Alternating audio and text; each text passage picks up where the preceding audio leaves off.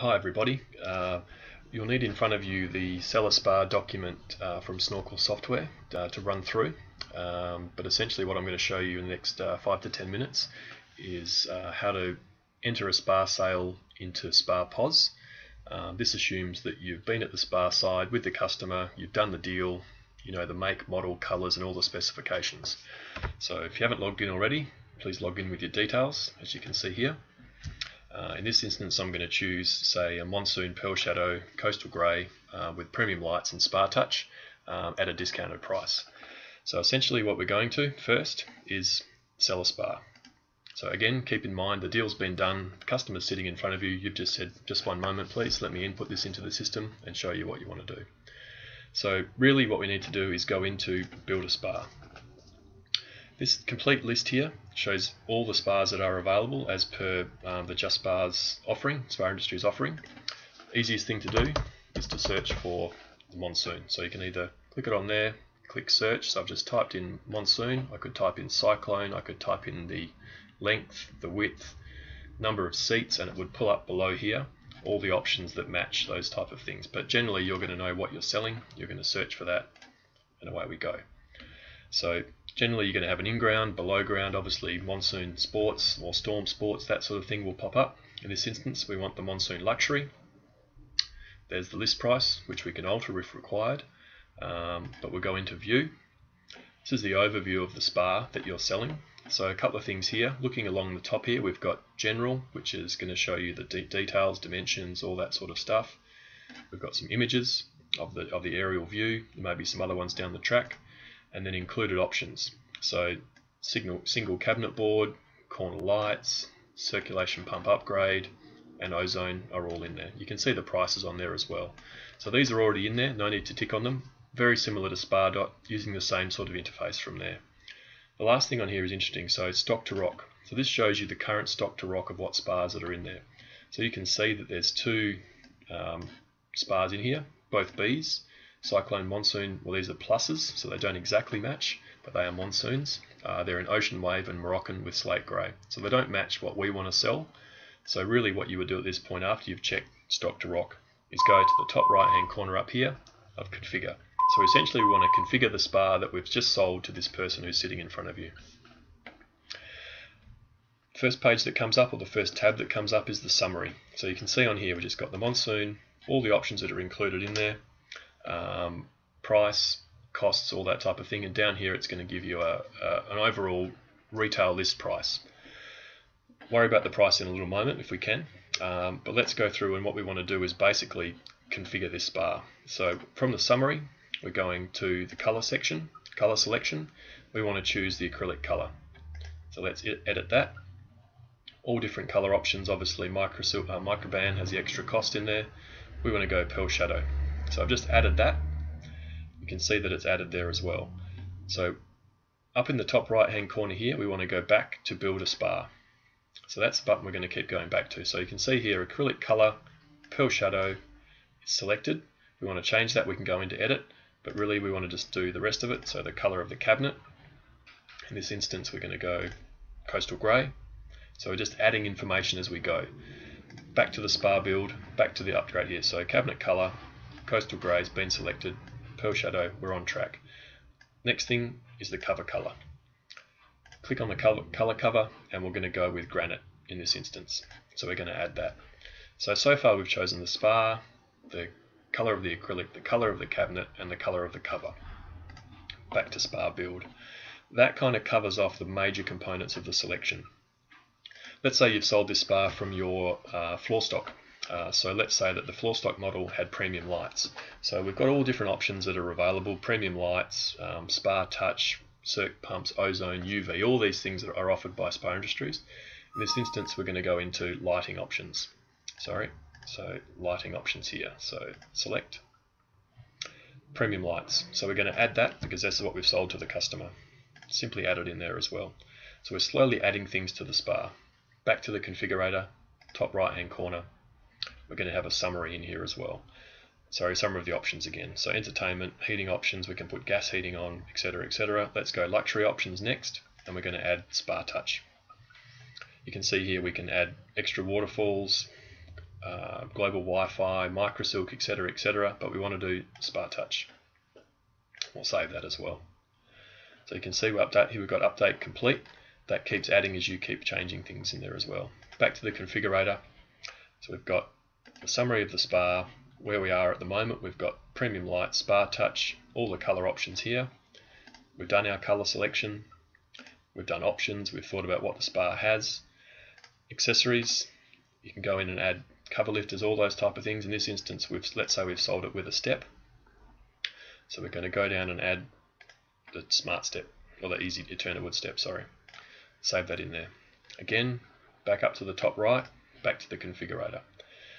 Startup pack, we're going to put some chemicals in with this as well. So we'll go with the Spa Clear chemical kit. Let's add that as well. So we think about what we've sold with the customer. We eventually will click through this very quickly and we get to the point. Warranty options, don't worry about at the moment, that'll come later. So now we're really down to finalizing the order. This is where we're going to turn your computer around and we're just going to say, just to clarify, let's call him Joe Blogs. Here's what we've sold you. So we've just bought the Monsoon in Pearl Shadow, Coastal Grey Eterna Wood with a slate grey or graphite cover. As we discussed, the floor model has premium lighting, which is valued at $599. It has a SPA Touch upgrade, as you can see, which is $390, and I've got a step and a chemical kit included in there as well. As you can see, this is $17,000, but what we've done is obviously done a rounded figure and we've sold it to you for, say, $14,000. So we're going to do a discount amount in here. So $3,564 we're going to do as a discount. That'll bring that sale price down now to $14,000. At this point, we're going to ask the customer for a few of their details. So the first name is Joe, his last name is Blogs, his phone number is 1234567, mobile number is the same, email address can be anything, say joe@blogs. Now address, this is important for delivery down the track, so let's try and make this correct. So let's say we're at 76 North Street or North Terrace, South Australia, for example. SPA potential code, this is when you're doing a quote. So SPA potential will either be warm, cold, or hot, but this will come later. At this point we're just working on selling a spa, so please ignore this SPA potential code. So we can save and suspend this sale at the moment if the customer wants to think further about it, but really what we want to do is create a quote and really create a sale. By clicking this button, it kind of does both. I'll show you. So we click on create quote /sale. So now we have a job set aside on the sales order for Joe Blogs. Started on this date. There's the detail. So we have an overview. Here's the customer's details. We can go in and edit and change as we need to. There's the delivery address down here. Customer PO if required. Lines is the further summary that we just showed the customer down to this price. Notes, this is when it's important to add a note in here. So Joe signed up subject to site inspection, if I could spell, and also that what have we got, subject to site inspection, needs to sell old spa prior to delivery. At this stage it'd be important to put a note in here to tell Joe that it will be approximately, say, 4 to 6 weeks lead time, and we will get it in ASAP. Spa in ASAP. This sets the tone and the expectations for the customer as well. We want to show these on the tax invoice, yes. Some can be hidden if you want them to, but essentially we save that note. We can add further notes if we want to as well. So we forgot to do something in it, or also Joe wants add a carton of Corona. He's a lovely bloke, we'll put that in there as well. So separate notes, you can do whatever you like to do in there as well. Order history, again, if we go across overview, we've got lines, we've got notes that we've added a couple in there. Order history, nothing really at this stage. Payments. So now we're going to add a payment. Joe's going to pay us a $2,000 deposit. He's going to pay it by credit card. This is important at a later stage for bank reconciliation, so please make sure that you use the correct system to allocate the payment here. Payment happened on this date. You can put some further notes in. You know, maybe Joe looked dodgy, so I've got his car license plate number in here as well, or whatever else you want to do with some sort of reference. But essentially what we're going to do is add a $2,000 payment, buy a credit card, add payment. You can see down the right hand side here that it updates, so you've got now that the $12,000 balance owing. Administration, at this point we can go into several things, but really we want to get the customer out the door very quickly. So we've done the sale, got his information in here. Now we set up a bit of information regarding delivery. So this is not necessarily seen by Joe, the person, it's more for internal, but you can talk to Joe about it too. So there's the address, got his email address, it's required, he's going to want it ASAP, or he can say, look, it doesn't matter, it's 5 to 8 weeks, something like that. Delivery date, we're going to go in and say, okay, 22nd of July. Now fulfill order, so this is where it's going to go from in stock or manufacturing required.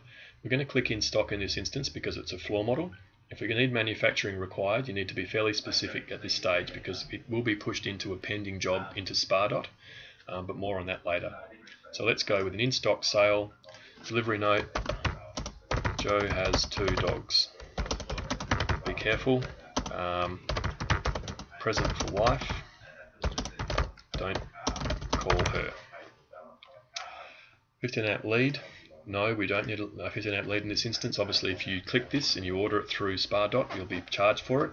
I've done this because it's a common issue that we've had in Perth, and it's nice to sort of at least clarify at that stage as well. Now we're looking at post-delivery contact. We'll come to this at a later stage, but basically we're setting up what Joe's going to get after the SPA's delivered. So really we want to give Joe a SPA sale after sales system, which I'll come to in a moment.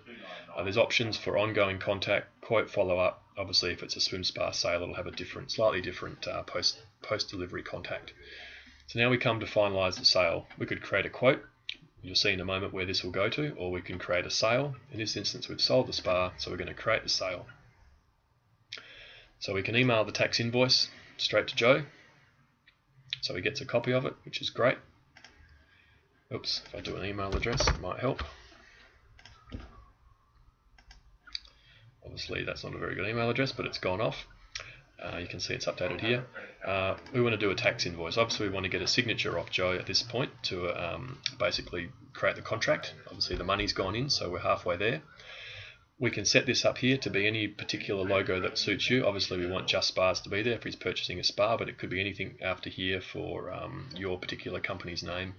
It'd be your trading name up here with your ABN, your address, an email contact. Customer's information up here, you can see that's the address, that's his contact details. Tax invoice number gets generated next time you do that one as well. It adds over, clicks over. The date and the original salesperson as per the login.